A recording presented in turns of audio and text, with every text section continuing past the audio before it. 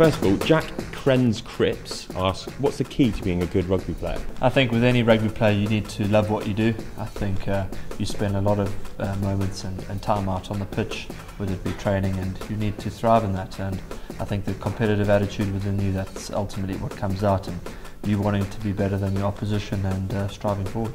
Jamie Karma, let's ask, who's got the best banter in the team and who tries too hard? I'd say banter. I'd say Hass can be pretty funny at some times. Danny's also pretty funny. Oogs can be pretty funny.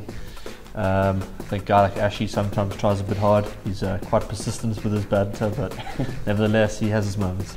Karen Healy asks, would you try American football? Well, I think obviously it's too late to make that transition to football now. Having said that, I've actually, one of my best friends from Sarries is now playing for the Jets, so he seems to think that a lot more rugby players could make the transition. However, no, I'm very happy playing rugby. Jamie Lewis asks, how was the opening of Maurice Botha's man cave? He actually talks about the man cave, but we've actually discovered it's more his wife's office, as there's a lot of potpourri and throw pillows going down in the man cave. Will Stockland asks, there's a Maori saying, if you want to catch a fish, think like a fish. Do you think an understanding of what makes an opponent tick is the best way to beat them? But yeah, I think your understanding of what the opponent's going to do and what they intend to do to counter what you're going to do is pivotal. I think the amount of time spent on analysis is key to the success of a team, and you don't like to leave any stone unturned. Guy Warren asks, what gets you pumped up before a game? Well, I think Twickenham's an amazing venue, and there's no better rugby atmosphere in the world, so running out those tunnels with the flamethrowers going off and the music with the crowd buzzing is truly an exceptional feeling, and one I'll never forget. Jill Adams asks, can you cook? Will we ever see you on Celebrity MasterChef?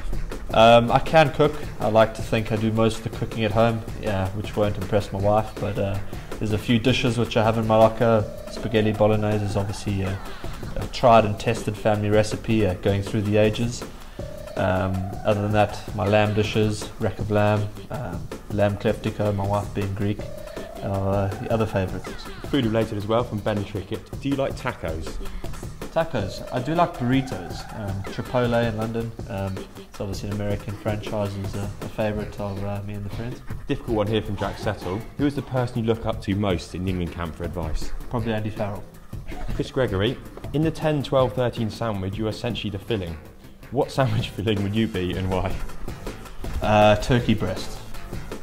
With a hint of mayonnaise and piccalilli. Finally, another food-related one from Sarah Boomgard. If you were a candy, which would you be? Toffee apple. Any explanation? Sweet on the outside with a good fruity mix in the core. Cheers, Brad. Thanks a lot.